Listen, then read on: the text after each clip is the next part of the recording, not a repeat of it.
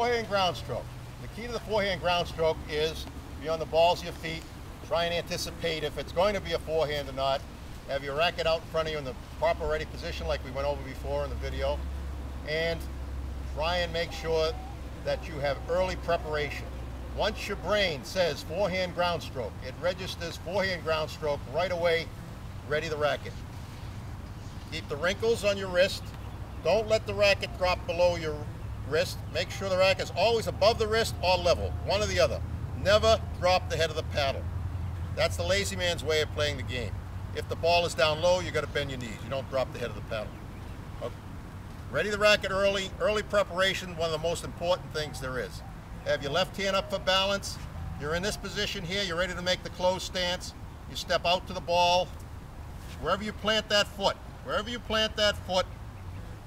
that's the spot you're going to make contact with the ball.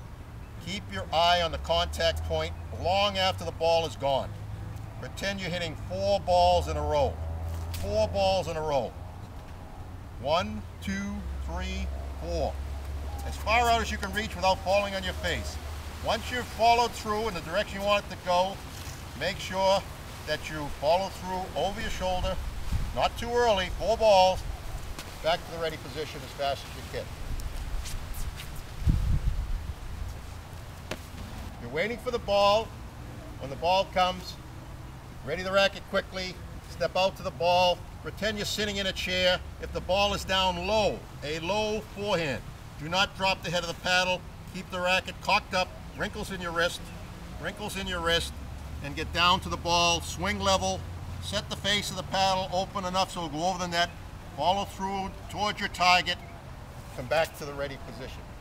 The key to this is step towards where you want the ball to go, point your shoulder towards where you want the ball to go, and finish towards where you want the ball to go, and the ball will probably go exactly where you want it to go. The key to this shot is to make sure your knees are bent so you can drive off your back foot and put your power into the shot. Drive into the ball.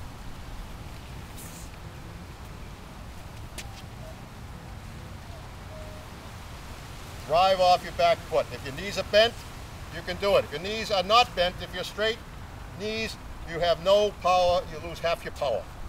And make sure you follow through hitting 4 balls in a row. With every single sport, you always go to the ball. You always have your weight going towards your target. You are driving off your back foot.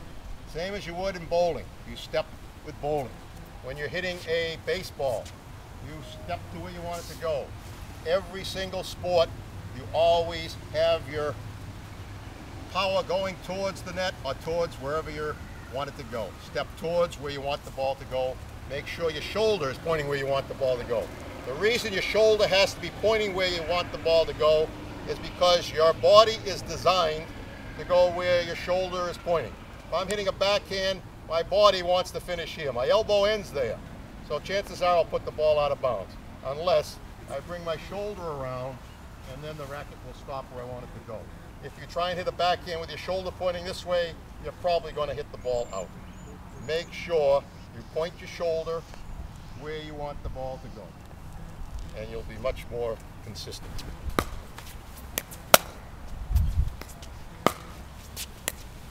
Follow through 4 balls. Step to the ball.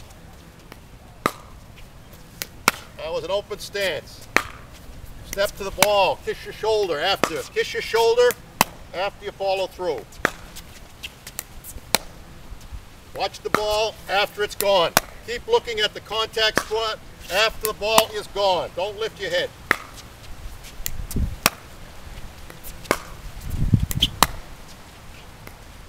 Bend your knees. If the ball's down low, get down to the ball. Get your nose down to the ball. Way down to the ball. Have your back knee has to be almost touching the ground. Left hand out in front of you for balance. Palm down.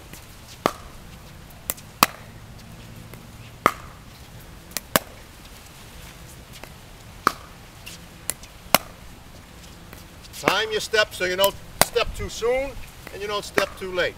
Keep checking your grip after the point to be sure your grip hasn't changed on you. Follow through towards your target.